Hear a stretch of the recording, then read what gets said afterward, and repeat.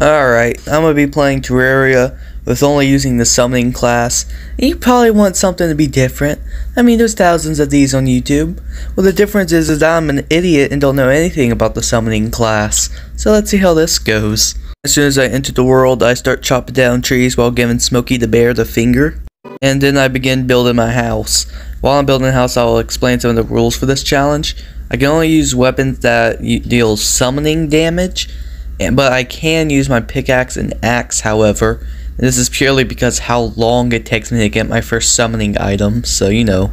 I decided to explore a little left before realizing that that's downtown. And then downtown they have robbers, rapists, and serial killers. And we ultimately want none of that. So I decided to march my little happy ass away from there. I decided to go right instead. There was nothing inside this cave, but what we need to be looking for is a living wood tree that has living wood chest, and then those that have a 33.33% chance of having a finch staff, which is pretty low. I explore more right to find some cactuses, which I'm going to use to make cactus armor. Silly me, I didn't bring any recall potions, so a group of zombies helped me find my way back home, which was just so helpful.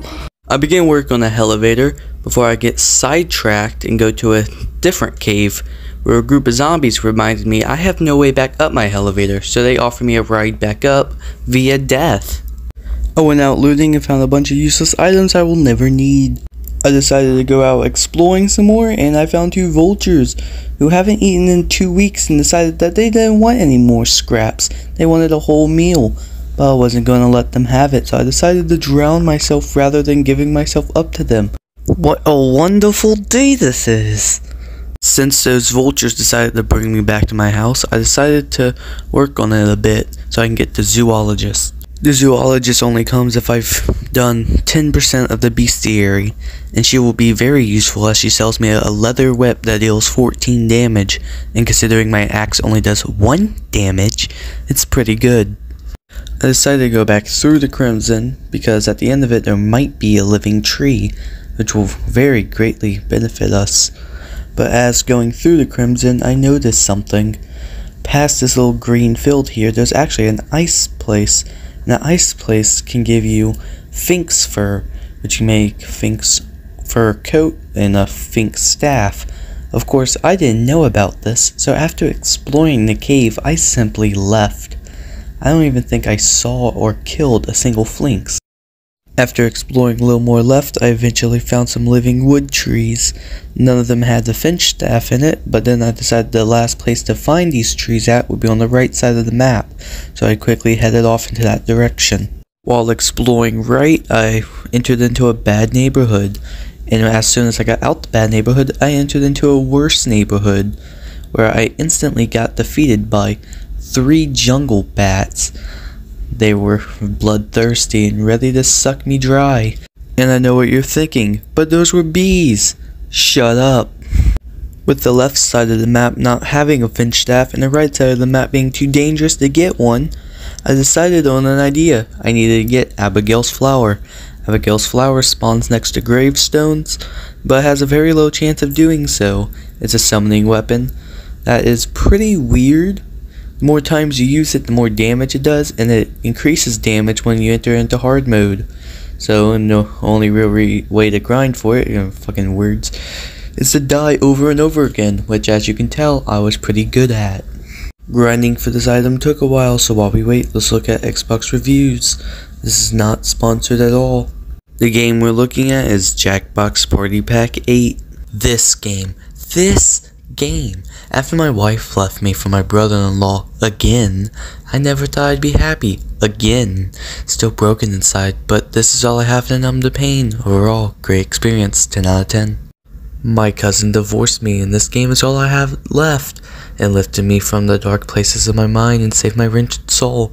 God bless. Jackbox Party Pack 8. After my step-grandma left me for her cousin, I had nothing left to live for. However, I found a new love and appreciation for life. After playing this game, I am infatuated with this game. Every aspect of my life rotates back to this game. I am Jackbox, and Jackbox is me. After my horse left me for my wife, I fell into a deep depression, a darkness from which I thought I would never escape. I tried anything to bring just a smidge of happiness into my life. Therapy, meds, animal waste identification, weighted blankets, but none of it helped. But then I found Jackbox 8 and became so happy. It changed my life. Now I'm remarried and we have 2 beautiful little girls. I also found a horse, but I'm afraid of getting too close and having my heart broken again. Luckily, I always have Jackbox 8 if it does. After an hour and a half of AFK work, I got Abigail's flower, and now all I need left is to get the leather whip from the zoologist. Next, I decided to build an AFK farm, which will be very useful in the future against pirate invasions, goblins, and solar eclipses. After grinding for hours, I got the leather whip, and I was ready to spank the Eye of Cthulhu into submission.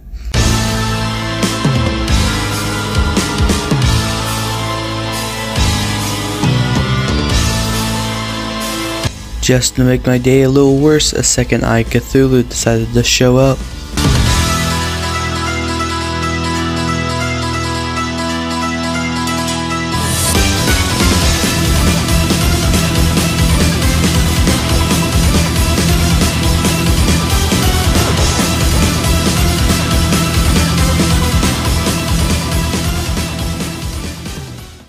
I noticed that neither Eye of Cthulhu dropped the loot bag, which means my world is actually in casual mode and I forgot to switch it to expert. So now I have to bring my character into a new world on expert mode and refight the boss. My day is going well. I made sure this time that the world was on expert mode. Then I began building my new house.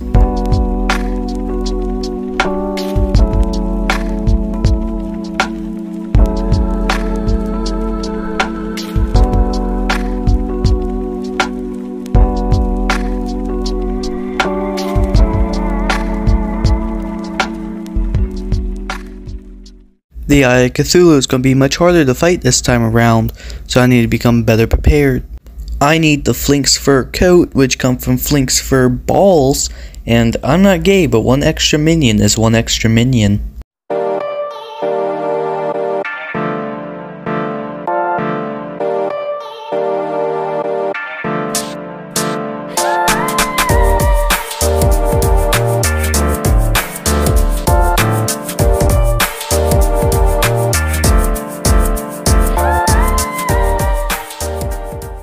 Before I could pull a Cruella and get that fur coat, the Eye of Cthulhu decided to spawn in. I didn't use any buffs for this fight.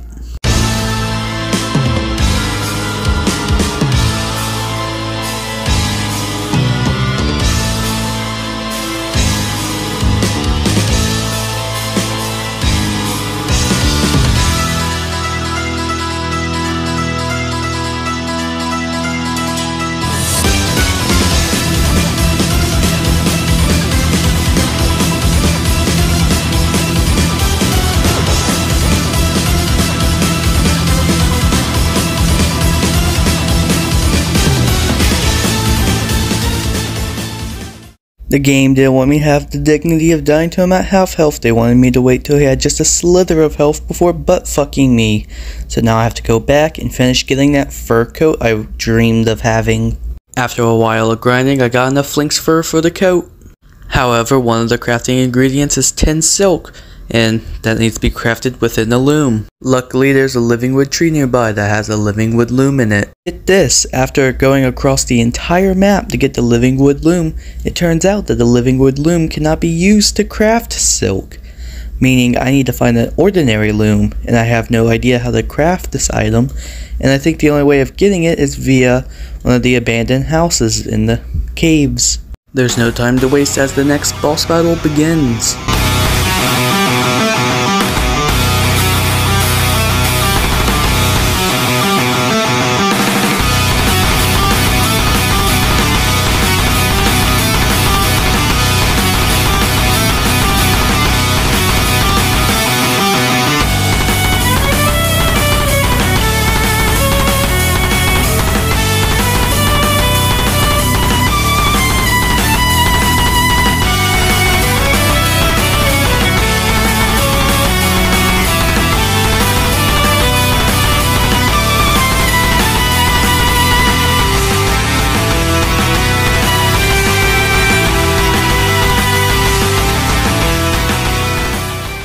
After not one but two Cthulhu's asses were grazed by my leather whip, they decided that they weren't into that and they left.